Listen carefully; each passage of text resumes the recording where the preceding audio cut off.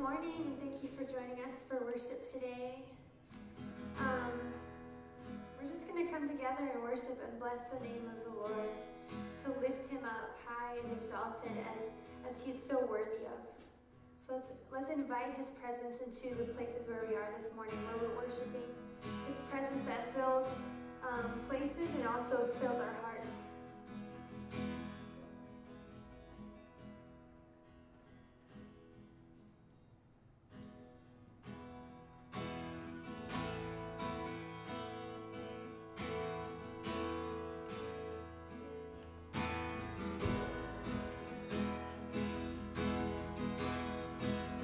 Holy Spirit,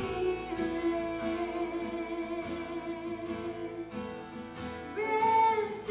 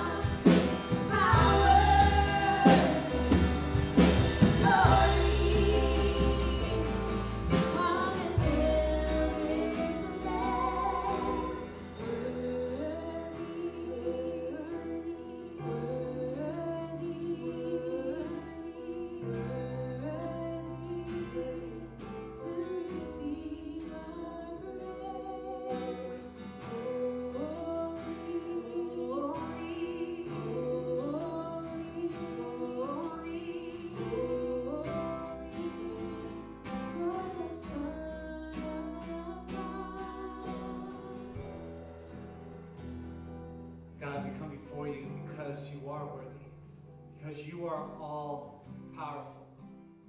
And God, we come right now on behalf of our entire country. God, as we saw the horrific events that unfolded this last week, God, we first pray for justice. God, you talked about how much you want to see justice. That's such a great thing. That's such a great theme that we see throughout the Bible. So God, we pray right now for justice in Minnesota. God, that it would be swift. God, that it would be accurate. God, we also pray for everyone all over the country who is dealing with so much stress and anxiety and frustration and sadness and all the other emotions that are so true and such cut to the core because these wounds are still open. God, we pray that you would bring healing today. God, that's what you do. You bring healing to us. God, we pray right now that you would refine us. God, as we are celebrating Pentecost Sunday today, a day when people from all over the known world gathered together and saw the Holy Spirit move in such a great and powerful way. Will we see unity, God, during this time? As you bring everyone together. God, it's such a great thing that the Holy Spirit is seen as a fire, as being set as a flame, God, and that's seen as a metaphor for who you are. God, we pray that you would refine all the impurities in our lives, God, all the impurities, God, that are in our country, God, that people are dealing with right now, that need to be just taken care of by your Spirit, God, to move in powerful ways, that we can be the people, God, that we can be the country you want us to be.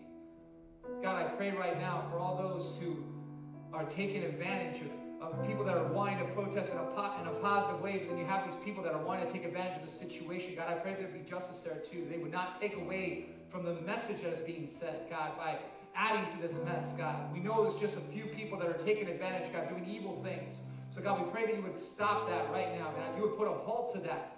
And God, that the people that are looking for real voices, God, would be able to share what's going on.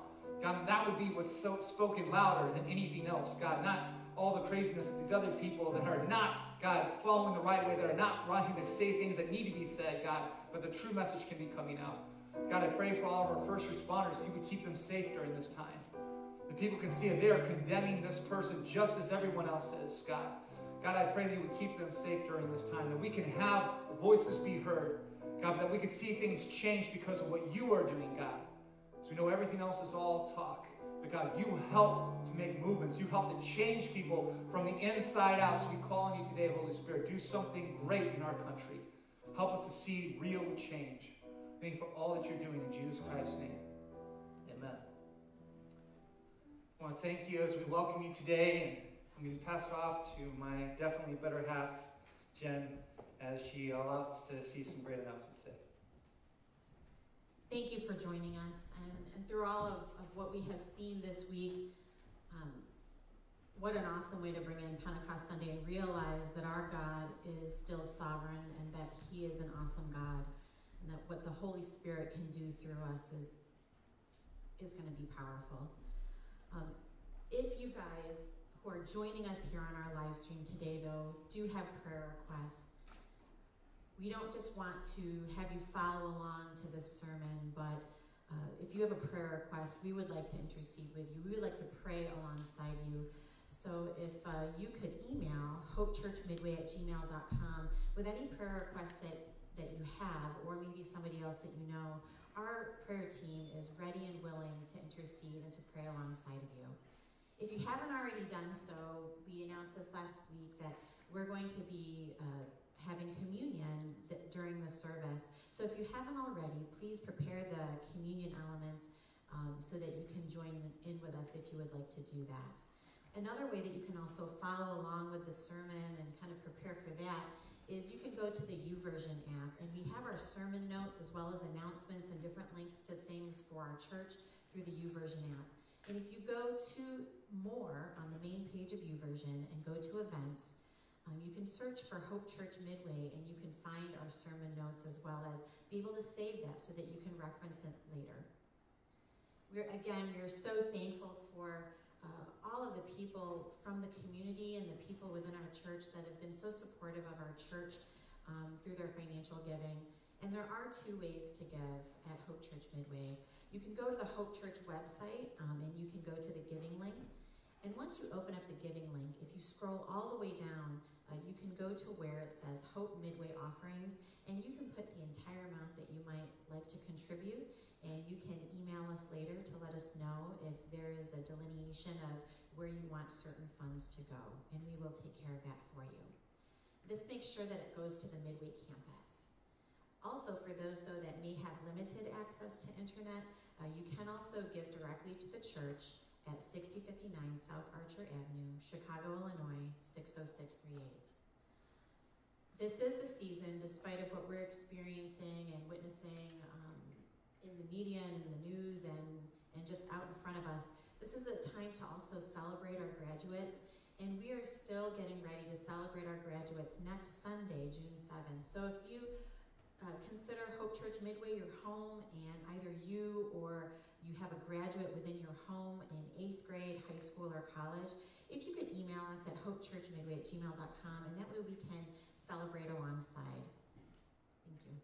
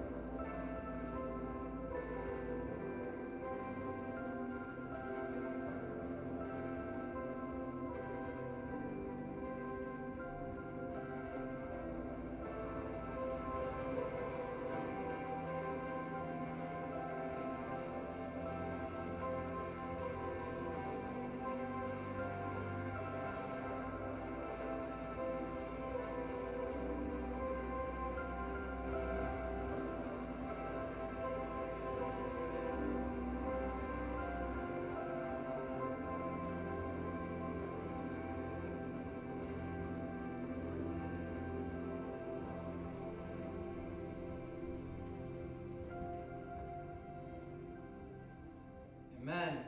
Welcome to Pentecost Sunday. Now, for those of you who aren't familiar with Pentecost Sunday, this is a special holiday in the church. It's not as well known as Easter or Christmas, obviously, but it's a very important day.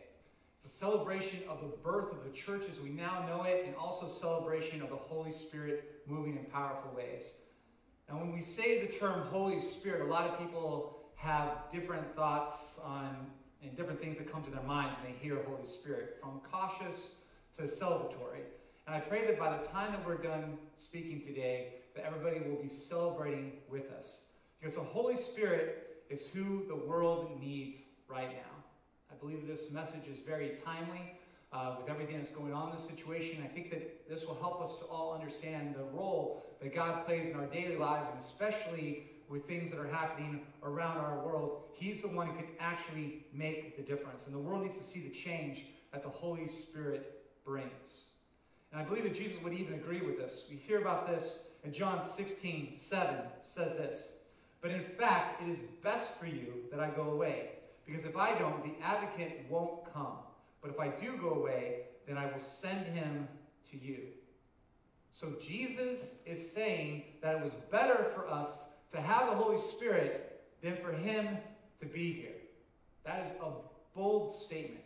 And if Jesus' words are meant to be believed, then we have to say, what is so important about the Holy Spirit? Why is it so important for us to look at this today? Why are we celebrating Pentecost in the first place?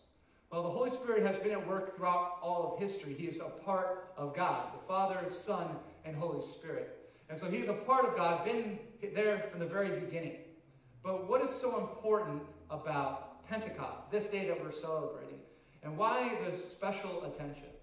Well, to look at this, we have to go all the way back to Leviticus 23. And Leviticus 23 talks about a couple of special days that are happening. First, talks about Passover, and Passover celebrated when the Jewish people were released from Israel, and they're able to be saved and to be free. And so it talks about that. They would celebrate with unleavened bread. That's bread that's made without yeast. And they would celebrate this day. And the next day that they talk about in Leviticus 23 is called the First Fruits Festival. Now, what does that mean? Now, let's look at how they celebrated the First Fruits Festival. Leviticus 23:10 says this: "Give the following instructions to the people of Israel. When you enter the land that I am giving you, and you harvest its first crops, bring the priest a bundle of grain from the first cutting of your grain harvest. On the day after the Sabbath, the priest will lift it up before the Lord, so that it may be accepted on your behalf."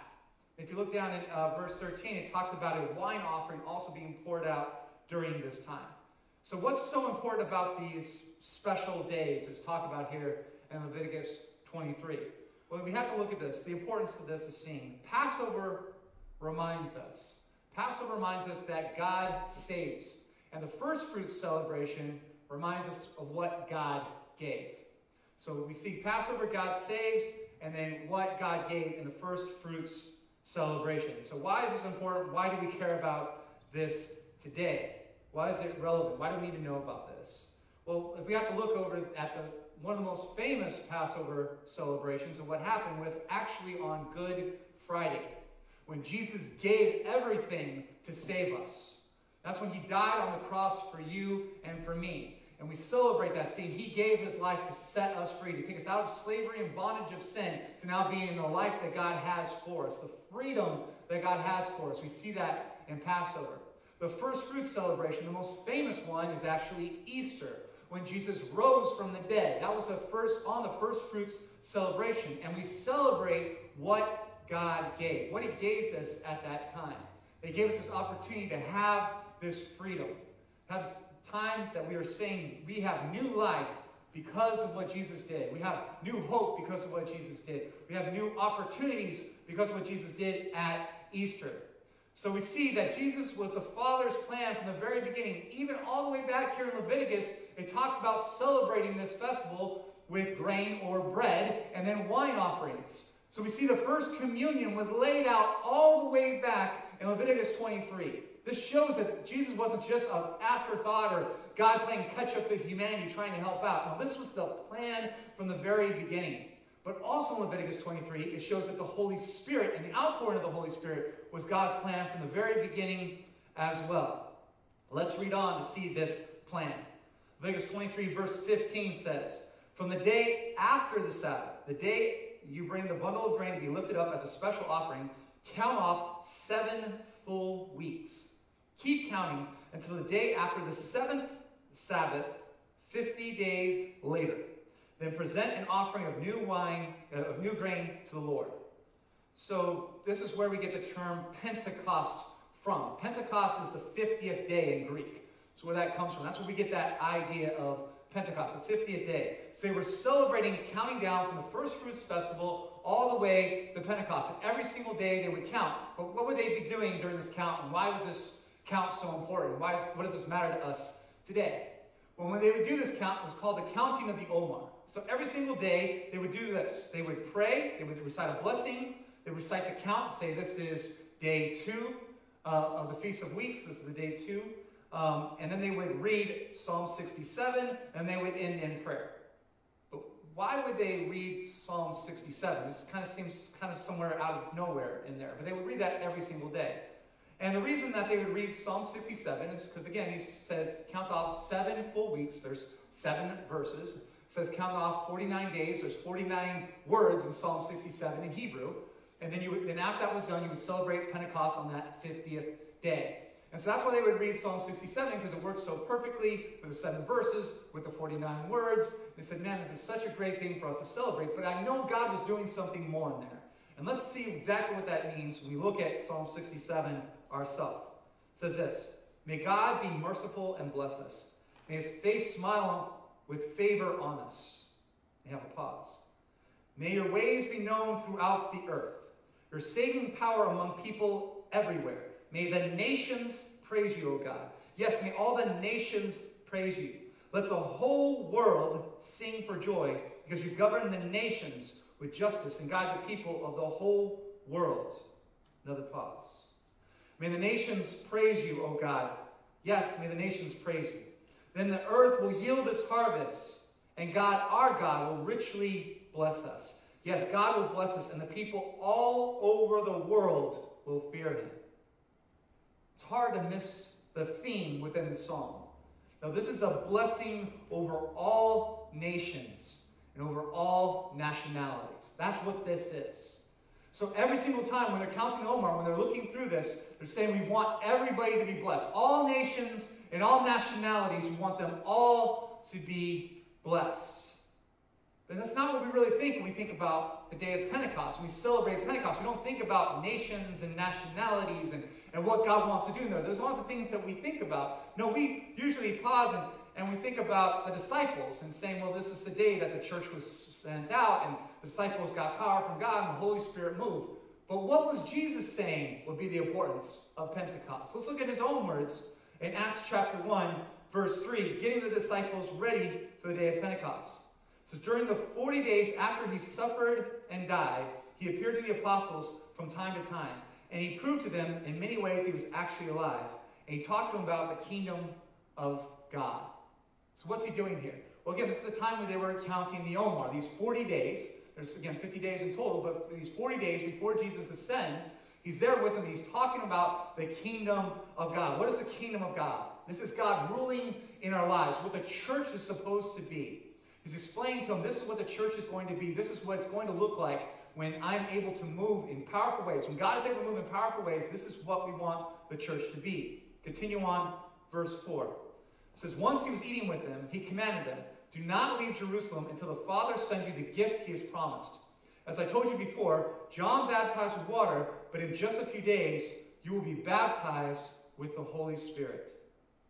See, there was this anticipation that happened with counting the Omer. Every single day, they were anticipating to the day of Pentecost.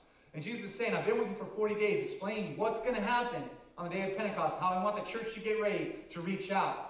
But he's saying to them, well, I want you to anticipate what the Holy Spirit's going to do when you're baptized in the Holy Spirit. These next days, just as much as you're anticipating the day of Pentecost, I want you to anticipate what the Holy Spirit is going to do. And why should they anticipate? Acts 1, verse 8. But you will receive power when the Holy Spirit comes upon you. And you will be my witnesses, telling people about me everywhere. In Jerusalem, throughout Judea, in Samaria, and to the ends of the earth. See, it's hard to miss the theme of Jesus' teaching as well, of getting ready for the Holy Spirit, to be a blessing for nations and nationalities. Saying, I'm wanting you to be a blessing. I'm wanting you to share this with others. Just as Psalm 67 was looking at all the people of the world, Jesus says the same thing. I want you not just to worry about yourself, I want you to reach out to every single person, to look at every single one throughout the entire world. I want you to be a blessing. This is why the Holy Spirit is coming, not just to help you, but to help out everyone in such great ways. See, the Holy Spirit helps us to get past man-made barriers and become a family. It's so important. Galatians 3:28 talks about what the Holy Spirit does in this blessing of nations and nationalities. It says, there is no longer Jew or Gentile, slave or free, male and female, for you are all one in Christ Jesus. Isn't this who the world needs now? We need the Holy Spirit to move in powerful ways. If people can see we are all one, we are all together because of what God has done in our lives. There should not be any division at all. Anybody who says that they're a Christian and has division amongst anyone else is not following the Bible. There's no other way to say it. There cannot be any division. Why? Because the Holy Spirit helps us to come together, helps to get past these differences that we have to come together in great ways, to be a blessing to all nations and all nationalities. Why? Because the Holy Spirit brings unity in diversity. It's not that God doesn't want us to be diverse. No, he loves the diversity of his household, of his church. In fact, it talks about it, that we're all different, and he's happy about it, that we're all different, and all of us are important together. And he's bringing this unity in diversity. He wants us to be uniquely who we are as one. It's such a great thing. I could say that the one thing I'm very happy about for us at Hope Church Midway is we are multicultural. We don't look at it and say, hey, we want to be a multicultural church just to say it. We just are because we accept everyone as God accepts us. There is not a barrier. There isn't barriers that are put up. There isn't ways that we're looking at people in different ways. Why? Because the Holy Spirit brings us together. He unifies all of us together in one, even in the midst of our diversity. See, Psalm 67 talks about the blessings that the nations can have, actually shows how it's attained through the Holy Spirit. We can talk all day long of the changes that we want to see, but the Holy Spirit allows it to happen. But what power does the Holy Spirit provide to bring this kind of unity? Because this is what the world is looking for. How can we actually see it? Galatians 5:22 talks about this. It says, but the Holy Spirit produces this kind of fruit in our lives: love, joy, peace, patience, kindness, goodness, faithfulness, gentleness, and self-control. Isn't this who the world needs now? These are the types of things that we need to unify us all, to bring us together. We need these types of things that can't come from anywhere else. It only comes because of the Holy Spirit. He's the one who initiates inner change. Who the Holy Spirit is. He's the one who initiates inner change. That's a person who can allow us to have new eyes, to see things in new ways. And we can call for change in systems and people and politics, but the culture won't change if hearts don't change. There's not a policy that could be written that would have stopped the tragic events in Minnesota. Those policies were already written. That guy went against his training altogether. It was a horrible thing, and everyone could see this. This is a horrible thing. The only thing that could have changed that man in any way, shape, or form is the Holy Spirit moving in his life. God moving in him. There is nothing else that would have changed that. The only way that we could change anybody's thinking, how anybody acts, is through the Holy Spirit. It's working on the inside. Things on the outside can only make people do stuff on the outside that just looks like there's real change. But the Holy Spirit moves on the inside to create real, lasting change. What we really need. And that's why Jesus was so excited. He says, no, this is an opportunity for the whole world to be as God intended it. Together, united, reaching out together to the whole world so we all can be as one. We can all be together. This is what God does. Anything else is all talk. Any other kind of change that people call for is talk and systems if it's not God working on the inside. And that's what God wants to do. He wants to work on the inside to change lives, to open eyes in great ways. So we can say, well, the Holy Spirit is bringing blessing for the nations, unity, and change. But how is this showed in Pentecost? Especially the first Pentecost mentioned in Leviticus 23. How is this shown that God is doing all these things? How can we see this for sure? Well, let's look back at Leviticus 23. It says, from wherever you live, bring 2 loaves of bread to be lifted up before the Lord as a special offering. Make these loaves from 4 quarts of choice flour and make them with yeast. And they will be an offering to the Lord from the first of your crops. Now you might say, well, this is how they celebrated Pentecost. What does this have to do with anything we just talked about? How does this have to do with unity? How does this have to do with the nations? How does this have to do with change? It just sounds like they're traveling to Jerusalem to give some bread to a priest to celebrate a harvest. It doesn't seem like this makes any kind of sense on anything else that you said. It seems like I'm trying to shove some things in. I know that can seem this way, but let's look and see what this word says. I think this is going to be so encouraging to you, and going to be an encouraging thing for us to say to other people at this time when this country needs so much healing and so much change. See, the Jewish leaders would have caught something that we might miss when we first read this. They would catch something right away, right when it was said there in Leviticus 23. It says, and I want you to bake bread that's leavened, or that has yeast. Now, any Jewish person would say, wait, hold on. That does not make sense, because any kind of offering you're supposed to give to God is supposed to be unleavened bread, not having any yeast in it at all. Why? Because yeast was seen as influence, and almost all the time it was used, it was a negative influence. It was usually seen as sin or some other kind of negative influence on the people, and that's why he said, I don't want you to have any yeast. I want you to have no influence. I want you to follow God alone. And so almost all of their festivals, Passover, every other festival, any other time that they did an offering with God, had to be unleavened bread or bread made without yeast. But here, God specifically says, bring 2 things of bread with yeast. This is fascinating, to celebrate the harvest. This is what I need you to do to celebrate the harvest. But what harvest are they talking about? Jesus talks about this in Matthew 9:37. It says, he said to his disciples, the harvest is great, but the workers are few. So pray to the Lord who is in charge of the harvest and ask him to send more workers into the field. Jesus used this terminology often in the Bible to describe the harvest. He's saying the harvest I'm caring about is not of your crops, but is of people having lives and hearts changed. and coming to know me, and I know them, and I can move inside their lives. That's the harvest he's looking for. And Jesus said exactly where the fields were in Acts 1:8. Jerusalem, Judea, Samaria, and to the ends of the earth. Now this is so important for us to see right now. But Jesus saying what he said in Acts 1:8 is so important. He was saying for the whole earth, but he specifically said something that again would have stood out and stood out to the Jewish listeners. Jerusalem, they're like, all right, great. Our hometown, got that, right where the temple is. Judea, all around the area, that would be like Chicago and then Chicagoland. Right, and then he said Samaria. That's when people would have paused. Why? Because they had people that were warring. There was a race issue that was happening between the Samaritans and the Jewish people at the time. And they didn't like each other. They had a lot of issues that were there. There was a lot of animosity that was found within them. And Jesus says, no, there's not to be a split part anymore, because the Holy Spirit's going to empower you to come together.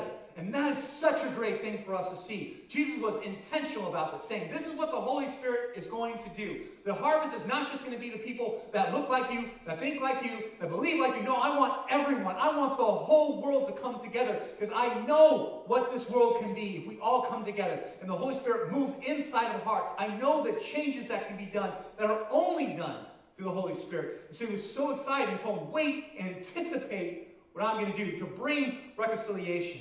And we see the Holy Spirit helps to bring in this harvest. And this offering shows exactly what this harvest is to look like. Bread made with yeast.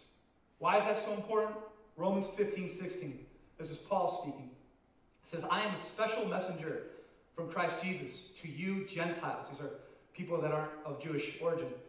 So I bring you the good news so that I might present you as an acceptable offering to God, made holy by the Holy Spirit. This is so powerful. Paul's saying, I'm not just here for the people who are from one ethnic group or from one set group. No, I've been called for everyone, called out to reach out to everyone. Now the Israelites from the Old Testament days on were all called to be missionaries, to allow God to know, to allow other people to know who God is throughout the entire world. They were all called that. But the Pentecost shows a difference here. So the Holy Spirit announces he's accessible. It already said, hey, I want you to be a missionary. I want you to share out with other people. But the Pentecost shows the Holy Spirit announces he's accessible to everyone. How does he announce this? How does he announce this? Well, this is what we see. Regardless of background, culture, community, they're presented as accessible. Why? Because they were having bread made with yeast. And when they had the bread made with yeast, it was showing that it wasn't the purity that we saw. It was other things that were inside. He said, no, I want to show you that I have it for everyone. I want everybody to be a part of this. That's why Paul said you're now an offering that's acceptable. So when the priest would come out and would lift up one of the two breads, that represented the Gentiles, saying, no, you are now a part of this. It's not just the unleavened people. No, this is a blessing for the people that aren't from Jewish heritage as well. Again, this is exactly what Jesus was talking about when he said to reach out to the entire world. They were celebrating it from Leviticus on without even realizing it at the time. That God was going to help to bring the whole world together through the Holy Spirit. And it was represented in the bread that they shared. That anybody could come together and see the accessibility that God has. And why are we having this accessibility? Because of Jesus' work on the cross. It gives us access to a loving God. See, before you had to go through the temple, you had to go through the priest. There was a reason you had to go through Judaism itself. Why? Because only those people could do it because of the sacrificial system. But Jesus died on the cross, made it open for everyone. So he was so excited. He said, anticipate this. This has now got the power. Because of what I did on the cross, you can now share with everyone. And everyone can see the temple. Everyone can be a temple. In fact, I'm going to live in them. Then the Holy Spirit is going to live in their life. This is exciting words that Jesus is saying. He says, this is representing of who you are. And having this time and seeing, being a part of the harvest that God has for everyone, whether they're Jew, Gentile, anything, they are now a part of this harvest. That's what the first one represented. So when they lifted that up, they would see that. But again, there are two loaves, not just one loaf. So what did this second loaf represent? When they would hold up the second loaf, what did that one represent? Well, that represented the influence of the church. As we said, we celebrate Pentecost Sunday not just as a celebration of the Holy Spirit coming, but also seen as a birth of the church, of how it is now in the modern days. When everything shifted, when the temple system was no more demanded anymore, and the Holy Spirit was moving in powerful ways. You see, yeast was sometimes, as we said, it's always was showing influence. Most of it negative, but sometimes it was shown as being positive. And Jesus even pointed this out in Matthew 13:33. It says this, Jesus also used this illustration. The kingdom of heaven is like the yeast a woman is used in making bread. Even though she only put a little yeast in 3 measures of flour, it permeated every part of the dough. It's so important for us to see. He's talking about the positivity of yeast. He shows that allowing the Holy Spirit to work on the inside has great effect on the outside. For them to see that this bread is saying this is the positive thing, just this little bit of yeast can have such an effect on everything on the outside. So little small that it's put inside, but it's affecting the entire dough. The positive effects that yeast can have. And this is what shows us as a church. There can be positive effects in the Holy Spirit in our lives. See, God is wanting us to see the great things that he wants us to do. Not just so we can see things, but that we can do things. I'm proud of what the church has done throughout history by not just seeing things that were wrong, but actually doing something about it. The reason slavery was abolished in our country was because of the church. It was Christians coming together saying, this is not biblical whatsoever. The Spirit has convicted us. And all the other people that were using the verses out of context, they weren't Christians. They were just trying to use the Bible to set their own thing. But the people who actually looked at the Bible and saw what it said, they were convicted by the Holy Spirit and said, we need to make this change. The same people who saw people who were poor that were not having educations and said, we need to start free education for everyone. That was the church. The same people who said that there are so many people dying from lack of health care and said, we want to help out with this. 1 out of every 6 hospitals is church-owned today. Why? Because it started with the church. Because they said it should be access, should be available to everyone. Why? Because it helps us out. Because the Holy Spirit works on the inside and has a great effect outside. There is a change that happens. It only happens when God's people look around and say, I want to see a difference. A great example of this is actually taken from my own family.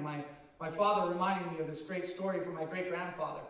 He was one of the first 5 police officers who started the police union back in New York in the 30s. And when it started up in the 1930s, he pushed against the union and other people there at the time to get the first African-American officer in New York put inside the precinct. And so he really pushed for this. Because of his push for this and him also trying to desegregate the different sections of the Nazarene church and try to bring them together, people were throwing bricks through his windows. He had a shotgun that was pulled on him, and he even had someone shoot at him through his driver's side door, but God protected him. Why? Because he was doing God's work. And this police officer said, I cannot just see that there's problems that are happening. I need to be a part of the solution. Why? Because the Holy Spirit was speaking to him. See, this is what we're talking about. Not just saying we need to see change. Not just saying, oh, we need to see something different. No, but God moving in our lives to have real change, lasting change that affects far beyond anything that we could ever do. And yes, there might be some cost to us, as there was towards my great-grandfather. But what was worth it is so much more. And this is what the Holy Spirit allows us to do. This is what the Holy Spirit speaks into our lives and shares to us all. May we allow God to work on the inside and have an effect on the outside. Now, this is the important thing that we can see. It's this little bit of yeast working through. Imagine what the Holy Spirit can do. See, when they lifted this and said, yes, this was the Gentiles, and the other part of it was for the church. The other interesting thing of them lifting up bread that had yeast is yeast was normal in bread. They only didn't put yeast in when they were doing ceremonies, when they were doing offerings to God. That was the only time they didn't use yeast. They used yeast often. In fact, most of our things have yeast even to this day. And so it was a common, everyday thing. So what is God trying to tell us in that?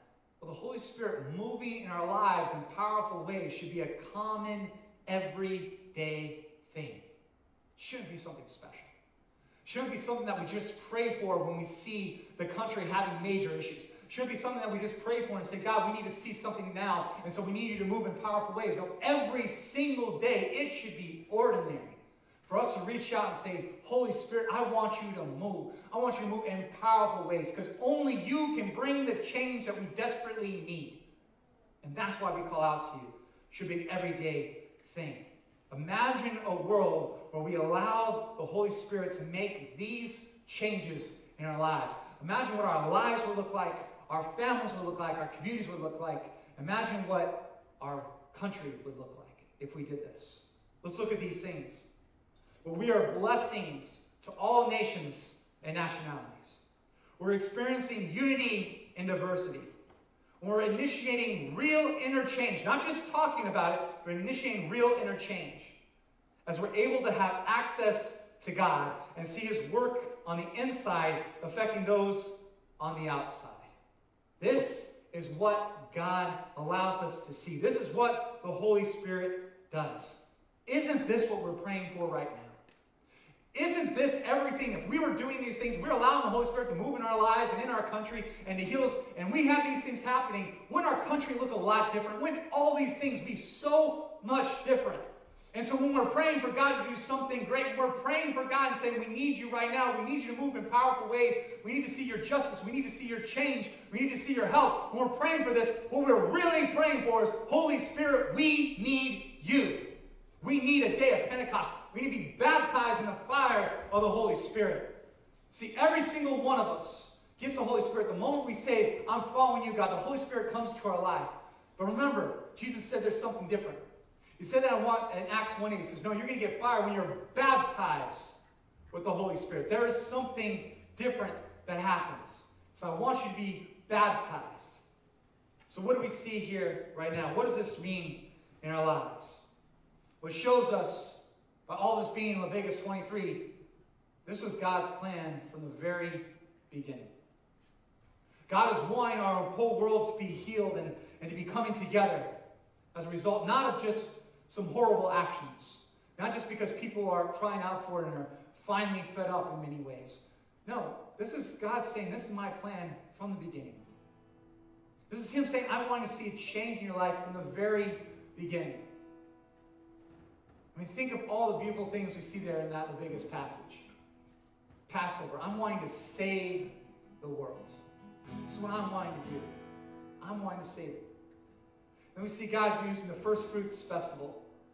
I want you to be happy for what I've done.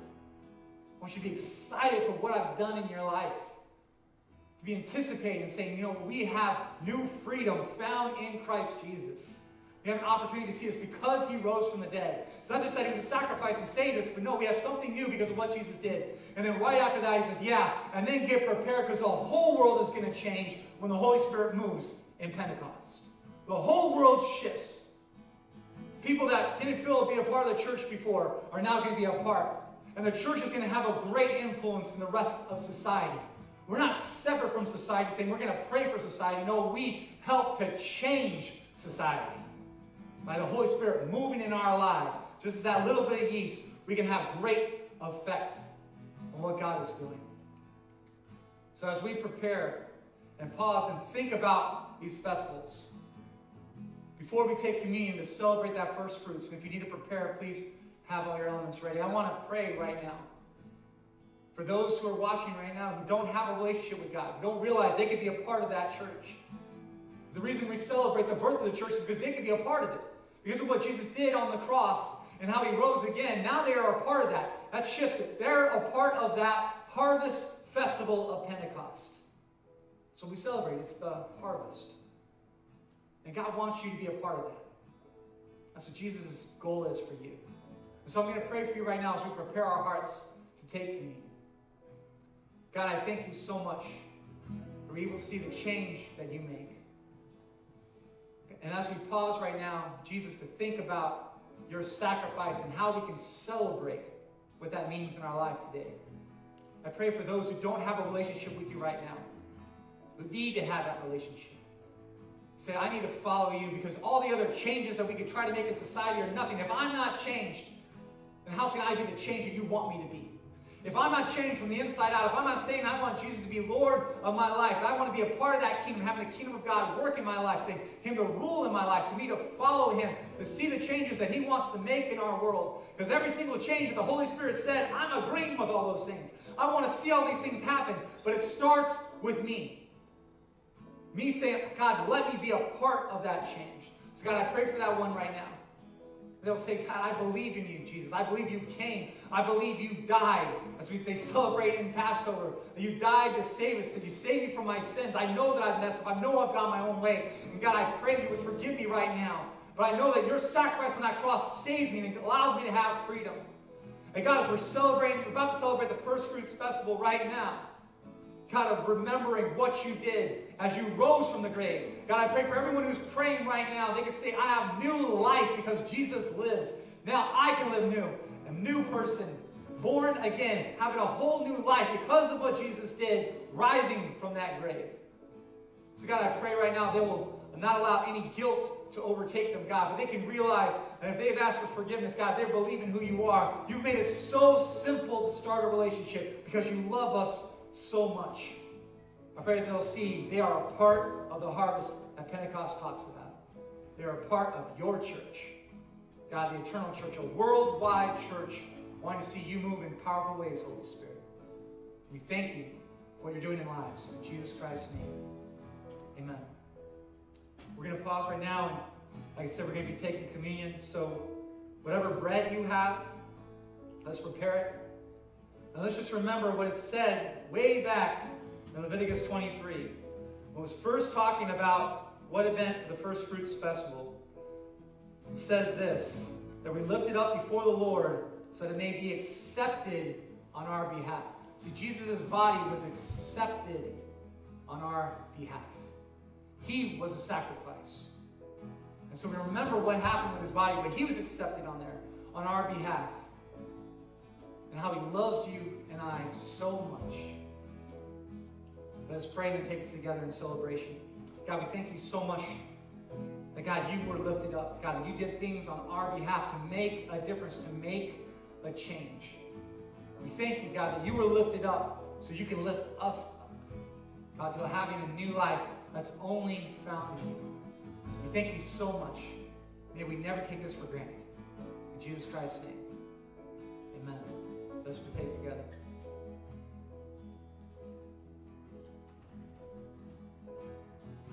See that the next thing that we see is within the wine. And again, that was also celebrated on the First Fruits celebration. They would pour the wine on the altar.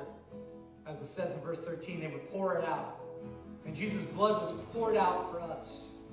Why? Because he loves you so much to give you a new opportunity. But again, it's a First Fruits celebration. We're not just remembering what he did on the cross, remembering that he rose again. That blood that was shed then, it still has the same power because Jesus lives still. So let us take this together, remembering that we have direct access to God. The church is different because Jesus gave us the way. Let us take us together. Lord, we thank you. Thank you for what you did, spilling out your blood as an offering for us. God, on our behalf. And we take us to a great celebration. God, that we can have direct access to you. In Jesus Christ's name. Amen. Let's take together.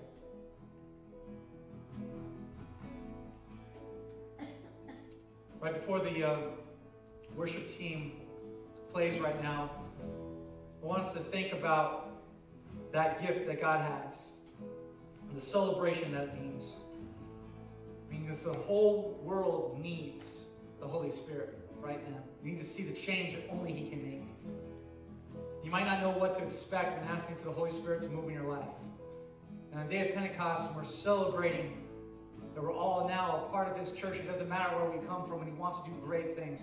When we're celebrating this today, I want us to think about this verse. Acts 13:52 says, and all the believers were filled with joy and with the Holy Spirit.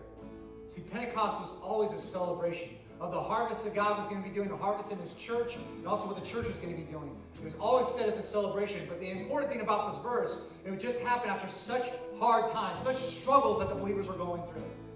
Major societal issues that had just happened, and they were just going through so many hard times. And as they're leaving, they have this verse that they say, and the believers were filled with joy and with the Holy Spirit. Why? Because they knew what the Holy Spirit could do. And they say it's worth us reaching out. It's worth us reaching out beyond ourselves to other people. It might seem overwhelming. It might seem impossible for us to see the change that needs to happen. But no, God will work through you just as he works through a little bit of yeast to work through all the dough. He can work through you. So I'd say right now as we're preparing our hearts, pray and say, Holy Spirit, I want to be baptized by you. I want you to change my life continually.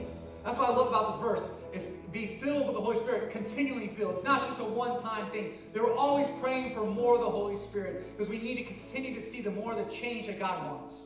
So as they pray, as they play right now, right where you're at, say, God, I want to see the change that you want to bring. Work in my heart, work in my life.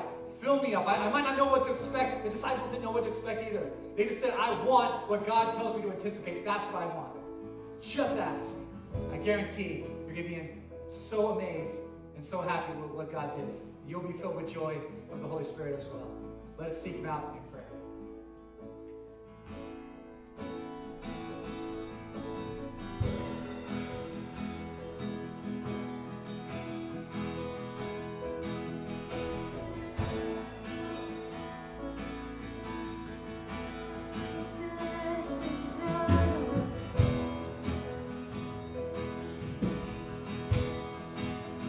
Holy Spirit.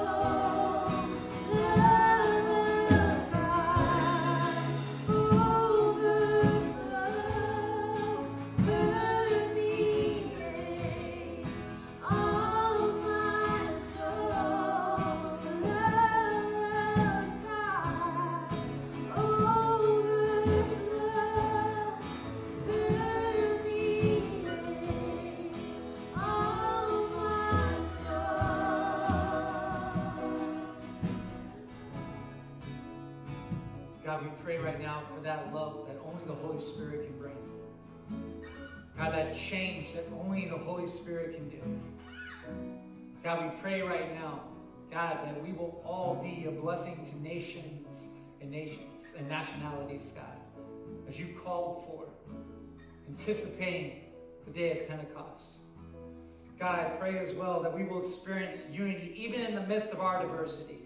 God, help to bring us together, not to see more separation. You know that's only what the enemy wants, to see us even more separated than we already are. God, we pray that you would bring unity that's only found in you, Holy Spirit. God, we pray that you would bring and initiate real inner change. God, there's so much talk being done right now, but God, only you can change us from the inside out. Only you can make the change that actually is lasting change that we need so bad, that we need so desperately. God, we pray right now that everyone will realize they have access to a God who wants to speak into our lives, to bring that inner change, to help to change things on the outside. And we have the access because of what Jesus did on the cross, and we have the Holy Spirit moving inside us. We are able to move. God, you are wanting to move in powerful ways. Allow us to have the wisdom that only comes from you, to share that love and to see the change that you want to see in this world. The kingdom of God. What you shared about, I said, this is why we should anticipate. The kingdom that I want to do, what I want this world to look like, is so great, it's so beyond what you could ever possibly imagine. And you have the ability to do it through the Holy Spirit, through the power that He brings. So God, I pray that we won't just pray here on Pentecost, but every single day we'll pray for you to continue to fill us up. We can continue to see change. Lord, you have such great plans for us as a country, God, for us as a city, God, for us as a world. God, but we know that only happens when we're listening to you, when we see the change we desperately need. Thank you so much for helping us, for giving us a way, for always being there with us. God, for celebrating the harvest, God, of so many different people. God, and showing what the church can actually do when we're listening to you. We thank you for this day of Pentecost. And we celebrate it fully in Jesus Christ's name. Amen. God bless you. We thank you so much. Continue to pray and to see what God's going to do. We'll see you on Tuesday at 7 again. For any graduates, please send us any of your information so we can celebrate it next week at our graduation ceremony. Thank you. God bless you. We love you. Continue to pray that God would fill you and the Holy Spirit would do great things.